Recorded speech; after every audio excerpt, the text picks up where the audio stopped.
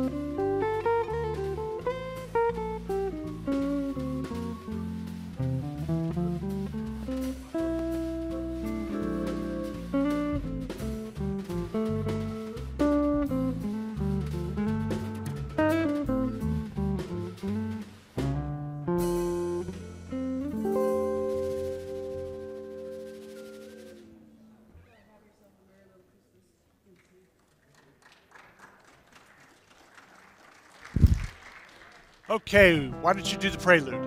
Do the prelude. Do it, yeah.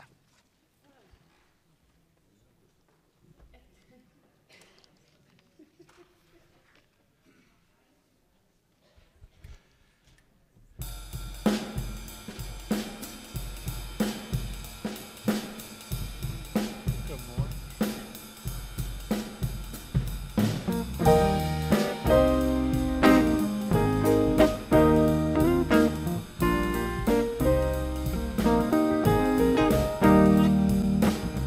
Me and all my friends, we're all misunderstood. They say we stand for nothing and there's no way we ever could. We see everything that's going wrong in the world with those who lead it. They feel like we don't have the means to rise above and beat it. So we keep waiting on the world to change. We keep on waiting on the world to change. It's hard to beat the system when we're standing at a distance, so we keep waiting on the world to change. Now, if we had the power to bring our neighbors home from war, they would have never missed a Christmas. No more ribbons on the door. When they trust the television, what you get is what you got. 'Cause when they own the information, oh, they can bend it all they want. That's why we're waiting on the world to change. We keep on waiting on the world to change. It's not that we don't care, we just know that the fight ain't fair. We keep waiting on the world to change.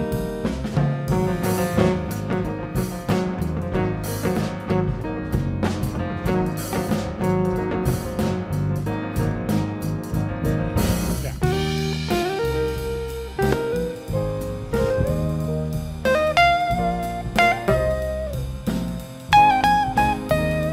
That's why we're waiting on the world to change. We keep on waiting on the world to change.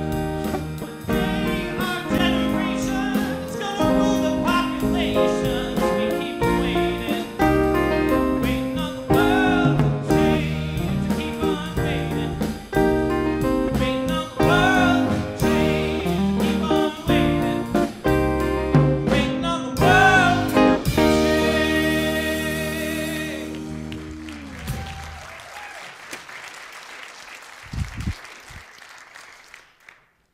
Thank you so much.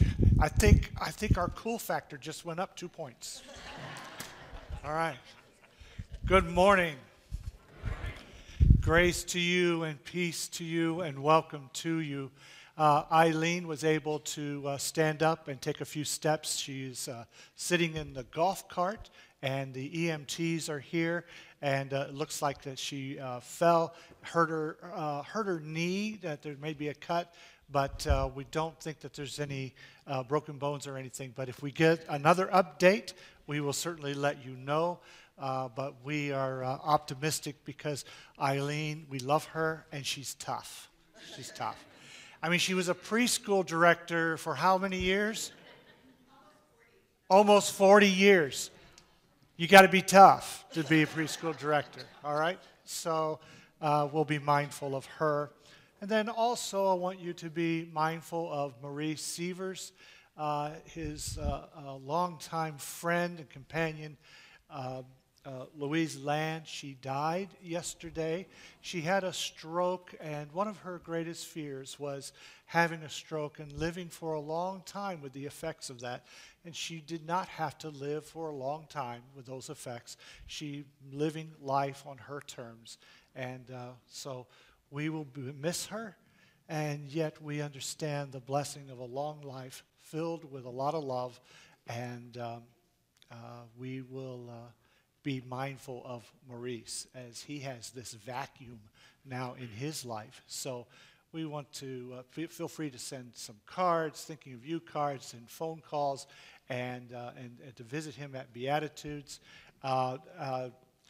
And don't be afraid to yell because he can't hear very well. So just make sure that you communicate your care to him. I call your attention to other announcements. You can take a look at all through the nuggets, all the different things that are going on in our church. And please continue to look for ways that God is calling you to serve and to keep the leadership of our church lifted up in prayer. That is always appreciated. And also we have all these poinsettias, and there will be cards on one of the back tables that will allow you to identify someone that you can deliver a poinsettia to. So if you want to help with the delivery of those, that is always very much appreciated. The 6 large poinsettias, we are the red ones. Leave those alone. Leave those alone. We're saving those for Christmas Eve. But we thought it would be nice this year to send the smaller ones to people before actually Christmas, and that way they have that gift from us, and they know that we're thinking of them. So all of those are the different things that are going on, and again, grateful that I saw there was quite a circle of care and love around Eileen down in the parking lot. So thank you, Dr. Patricia, for that and being there, as well as the others that were around. Sixto came from downstairs and was there, and it looked like he picked her up by himself to help her get on his feet, and lots of hugging in a circle of care around her. So I think that that's a good example of who we are as a congregation. So we celebrate that. Well, take a deep breath. Know that you are loved. And we do our best to live out God's truth, that no matter who you are or where you are on life's journey, you are welcome here. I invite you to stand if you're comfortably able, and that we would sing our welcome to each other, gathered here in the mystery of the hour. We are changing things up this morning. We apologize and are excited. We're going to do this as a round this morning. And so we're going to sing it once together, and then these ladies are going to lead this half to sing the round first, and these folks are going to lead this half into singing the second, and I'm going to bow out so I don't confuse me or you. Okay. All right, so we'll sing it once together first.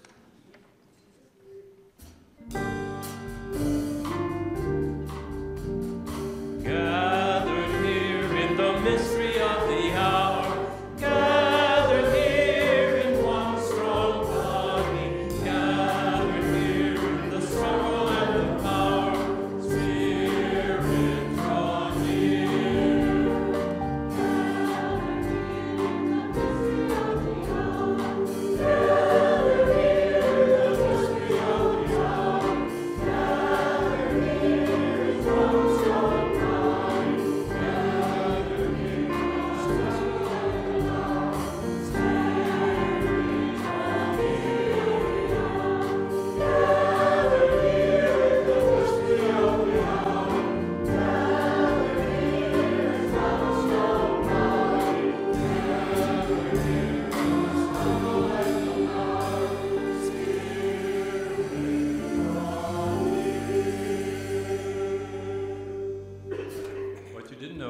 was an audition for choir, and rehearsals are at 7:30 on Wednesday.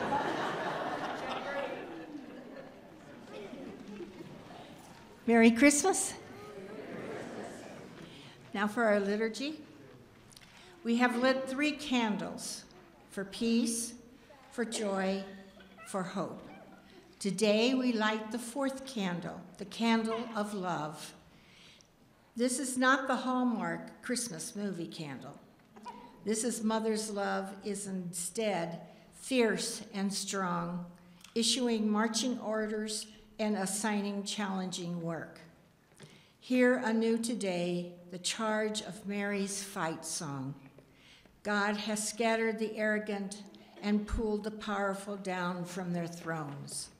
God has filled the poor with good nourishment and sent the rich away empty. The Spirit does not fail to come to the aid of the people. God will remember the mercy promised to their ancestors, to Abraham and Sarah and their descendants. God, in this time of preparation and planning, we thank you for the peace, joy, and hope you unfailingly offer us. Refresh our spirits by showing the creative power of love. Dust off your weariness and set our shoulders forward.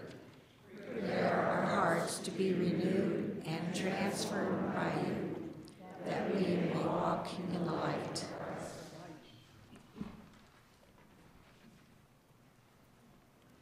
Our next song is one that we have done before, but not for a while. So the band will be playing it through one time before we sing the verse. So please stand as you are comfortably able.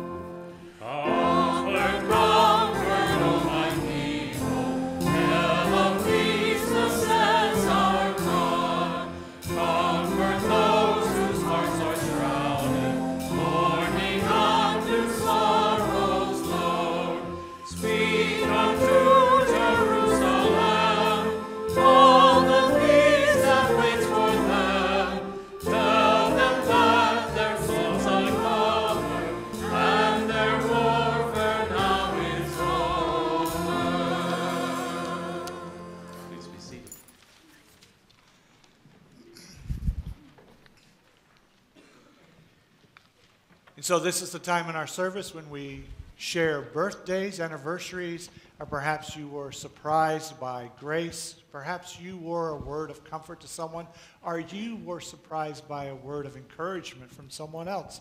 This is where we share those moments of grace and celebrate the deep, deep goodness of life. If you have such a celebration, I invite you to stand. Let an usher come to you with a microphone so that we can all hear it. And we'll start on this side of the room, and then we will move across to this way. And I think also this is a good time to get a update on Eileen. So when we come around to that, we'll share that. So we'll start over here. Any celebrations? No? Okay. My name's Chris Robbins. Yeah. My name's Chris Robbins. I'm celebrating that my wife Susan and I were able to make it to the impeachment rally on 24th Street in Camelback on Tuesday night, and it felt like a celebration, like we feel here in church, except with a lot more horn honking. It was very loud and amazing. Susan found a prominent spot with her impeach and remove sign, and one of my partners told me the next day that he saw us on the local news. And so we think we probably had a major impact on the vote the next day. All right. Thank you. All right. Betty. Yes, I'm Betty Wolver, and I have a daughter, Diane Demko, who has a birthday today. And some of you may remember her. She was a pianist here for several years. Yes, happy birthday. Thank you. Steve. Steve Merrill, as my grandfather always used to say before Thanksgiving and Christmas, Christmas is coming, the geese are getting fat. Please put a penny in the old man's hat.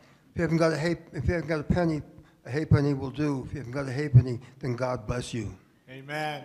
Thank you. All right. Yes, Kathy. Yes, Kathy Miller, and I want to introduce, this is my friend Shatara, and you want to introduce your two? Okay.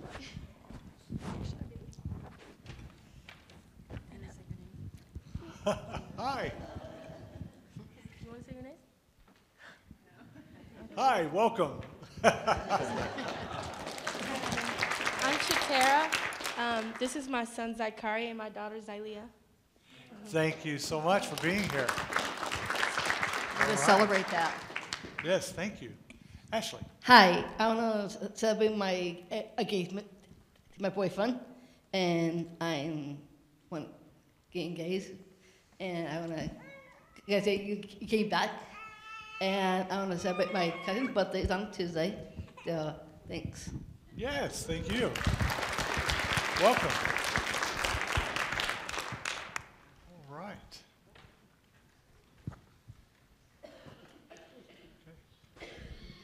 So I'm to give the update about Irene. She's strong and sturdy.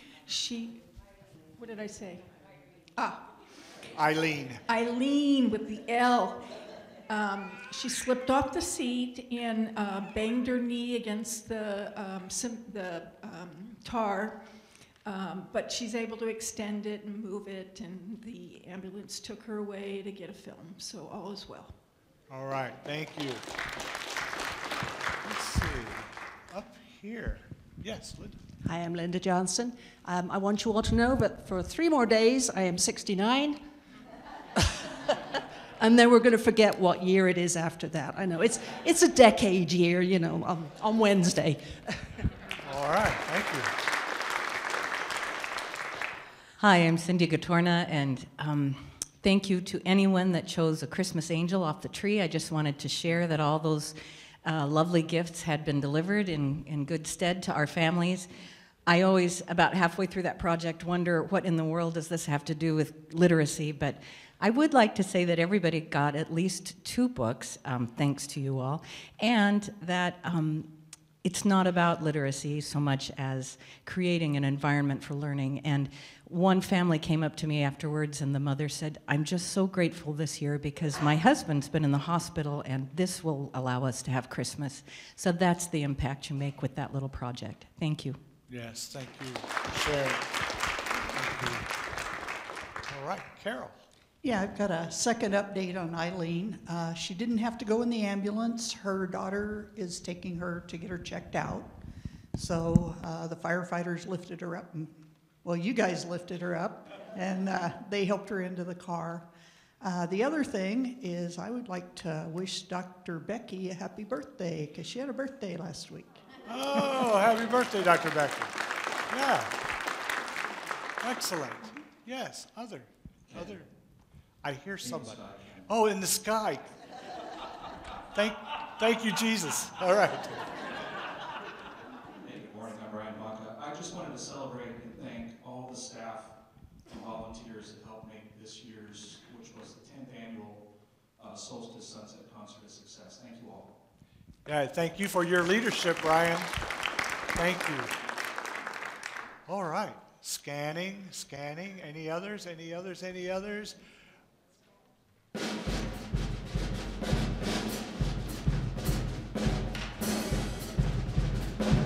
Good morning, Shadow Rock! If you are comfortably able to please stand and sing with me. Now, if you're feeling good today, let me hear you say, I feel good! I feel good. If you're feeling great today, let me hear you say, I feel great! See, that's a quarter of the song right there. You guys got this. You've got it. If you can, you and I are going to lead. The choir's going to echo. And we're going to clap as much as we can. All right? Here we go.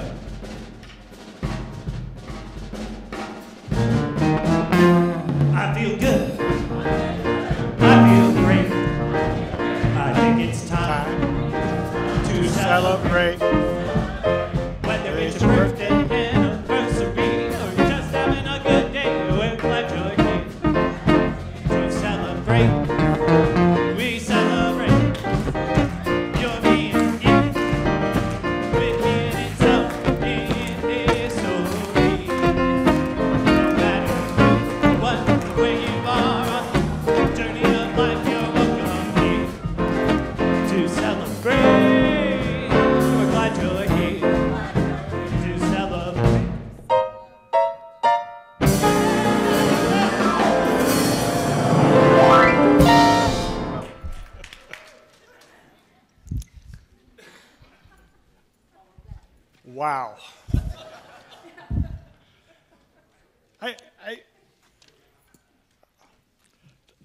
Thank you. Thank you for that. The word about life comes from 1 John chapter 4.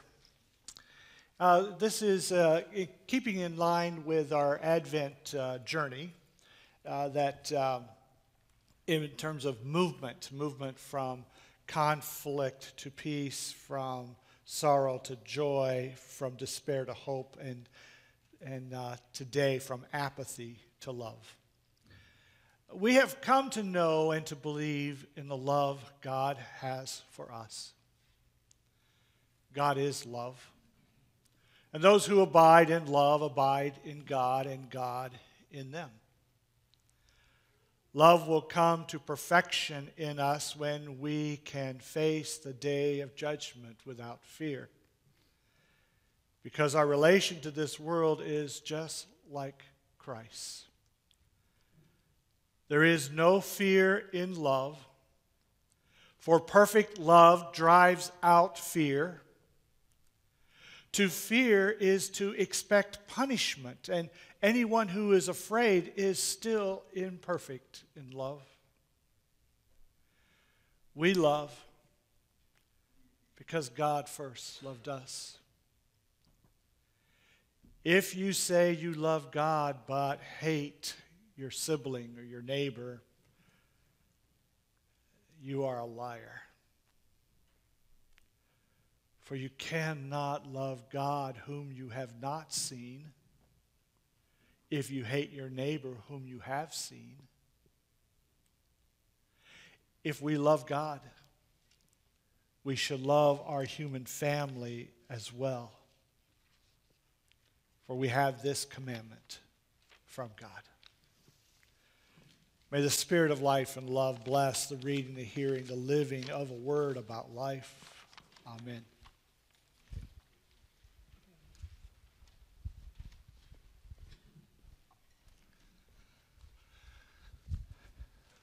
Our giving is an anticipation of a world that reflects God's dream of abundance, freedom, and peace. In the season of anticipation, our offerings reflect our love for ourselves, our community, and the world.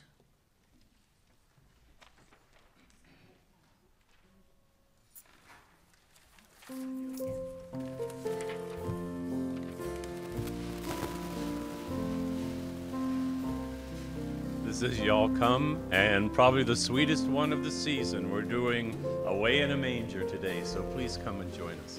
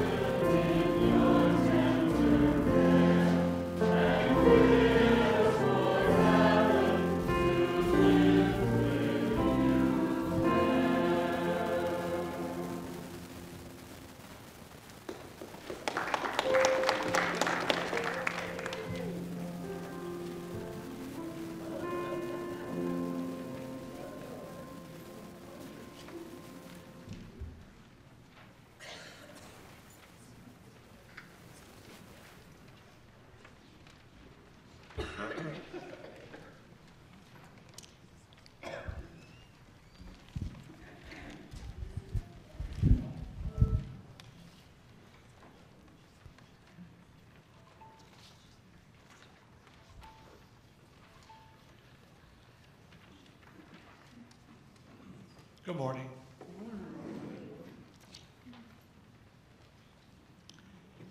In the last few weeks, I've been offering you an invitation and a promise. And I'm grateful to you for taking this Advent adventure time with me over the last 3 Sundays. I've asked you to use your imagination and go on a pilgrimage together. The pilgrimage is from brokenness to wholeness. And each week we named a specific way to move from brokenness to wholeness. And looking at the map on the bulletin cover, we can see that we had the opportunity to move from conflict to peace, from sorrow to joy, from despair to hope, and today, the last leg of our pilgrimage, we move from apathy to love. Let me recap just a little bit. That there is no peace without justice, and there is no justice without honesty and courage. And this is true on every level of human existence. If there is no justice for my wounded self, there is no peace. If there is no justice with my neighbor, there is no peace. If there is no justice with our planet, there is no peace. Cruelty and exploitation and injustice, it breeds generations of violence and terrorism within ourselves, between our neighbors and nations, and with our own only planetary home, the earth. And the Christmas story from Luke tells us that the angels sang. The angels, they broke out of heaven and they sang and they filled the sky, and glory to God in the highest heaven, and on earth peace among those whom he favors. Please understand that there is no peace without justice, and there is no justice without courage and honesty. The pilgrimage from brokenness to wholeness includes a movement from sorrow to joy, and our choir helped fill this place with joy that Sunday. Now, we have plenty of reasons to be brokenhearted. However, we can remind each other that sorrow can act like blinders on a horse, and like a horse, we can trudge and slog through the same grief paths of life. When we fall into this pattern, we miss the joy and the reasons for joy that are all around us.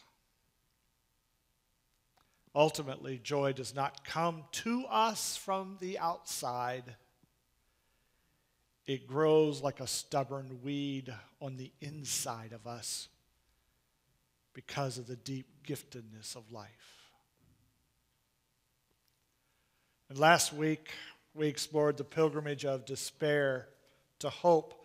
And I shared with you that our capacity for hope is connected to our capacity for being open and experiencing the mystery and the awe of life. And when we cut ourselves off from mystery, we cut ourselves off from hope. Now, I know I am making a leap here, a leap of trust. I am deliberately deciding for hope because, despite my ignorance, I believe that at the center of all of life there is a mystery, but it is a mystery that reaches out to me, and I experience the mysterious heart of reality not as despair that destroys, but as love that creates. And so here we are. We are a few days from reaching the destination of our pilgrimage. Our last exploration and Advent Spirit Talk is moving from apathy to love.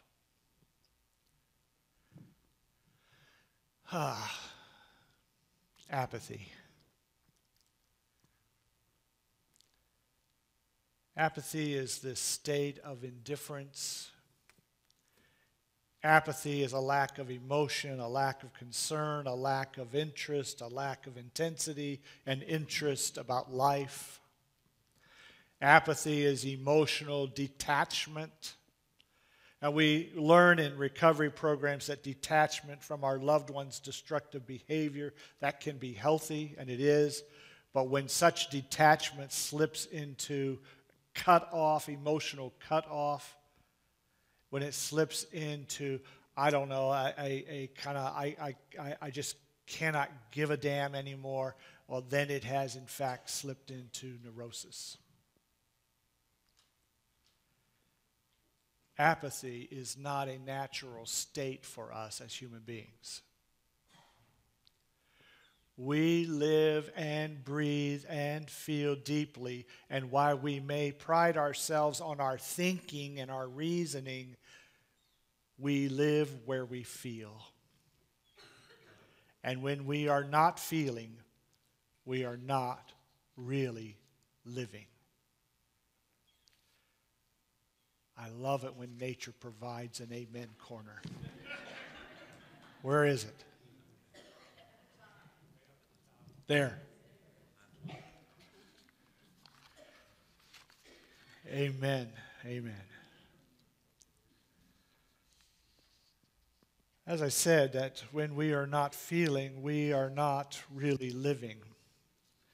Now, Peg and I have been married 40 years. And in that time, we have always loved each other, but we have not always been in love with each other. We have not always been in love every day of those 40 years. The most hurtful moments of our relationship are when one or both of us have grown complacent and we lack interest and we lack intensity. It is not hate of each other that would hurt the most. It would be apathy for each other that would hurt the most. And such apathy would be symptomatic of deeper challenges. A child will be hurt by the anger of their parent, but a child would rather have the angry attention of the parent than the inattentive apathy and disinterest of the parent.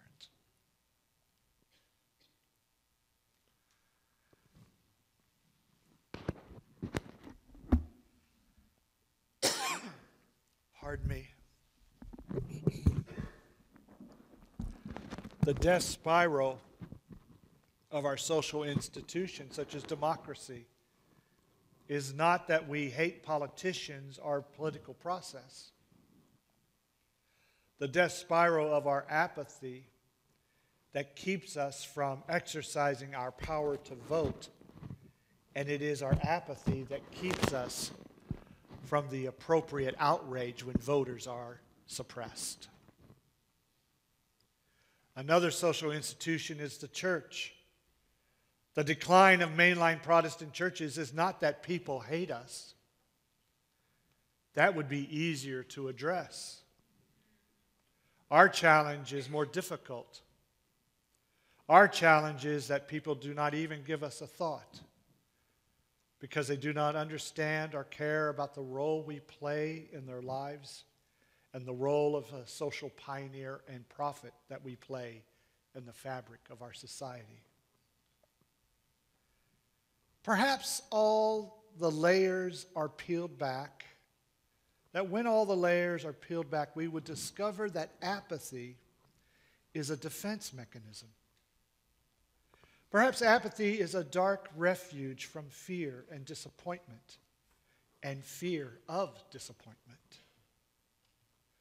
In the Christian tradition, as indicated in the Word about life, fear could be read as the opposite of love. It's easy to think of hate and love as opposites, but I don't think this is the case.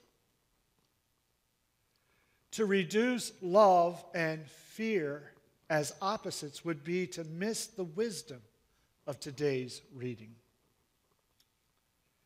We have heard the expression of being frozen by fear, and I can remember as a child that when I would have nightmares, I could not move and I could not scream.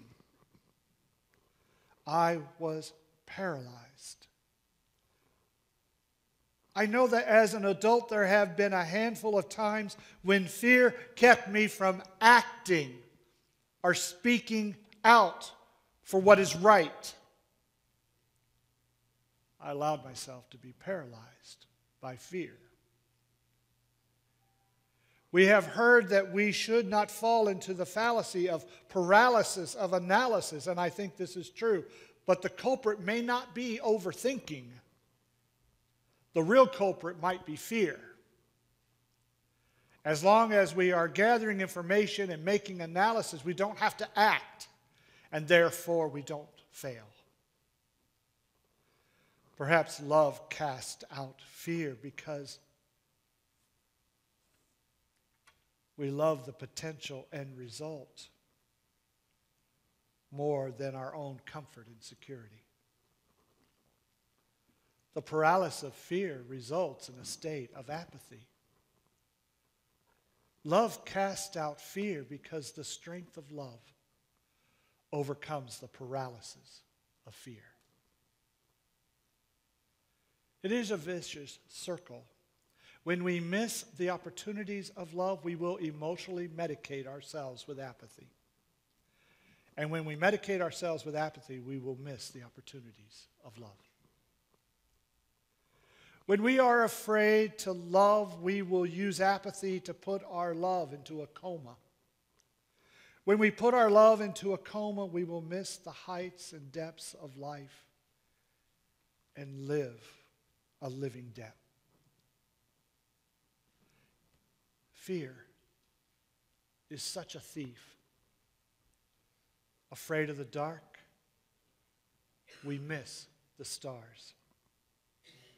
Afraid of the water, we may miss the joy of sailing and skinny dipping. Afraid of other people's opinions, we may miss the beauty of our own uniqueness. Afraid of groups of people, we may miss the party. Afraid of failing, we may miss the sense of accomplishment that comes with success. Afraid of big, scary old men in red suits and beards, we may miss Santa Claus or Steve Merrill.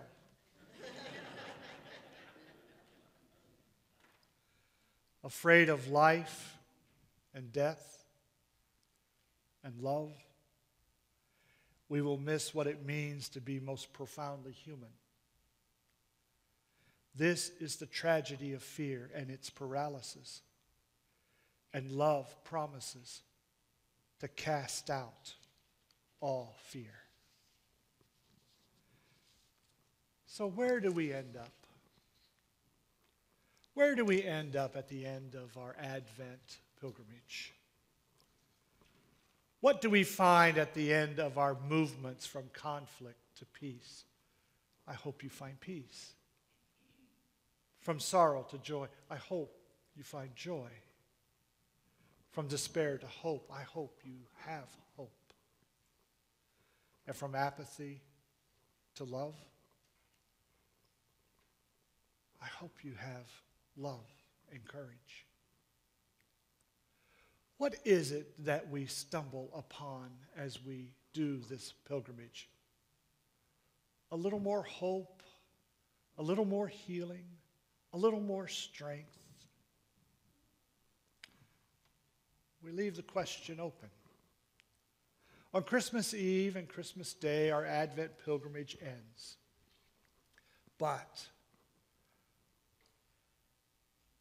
hopefully we come to know the spirit of life and love in such a transformative way that while the Advent pilgrimage ends, our life's pilgrimage has the possibility of birth and beginning again. Amen. I ask that you would stand and join me in the words for mission.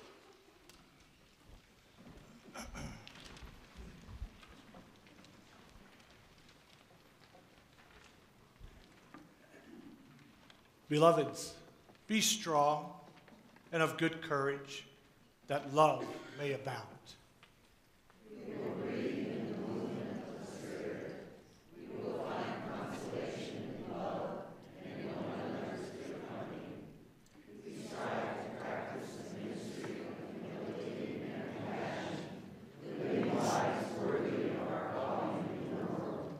Hear this good news. God's love is at work in us and through us. These are the times. We are people. All of creation is blessed. May we love all and serve all. God be with you. And also with you. Amen.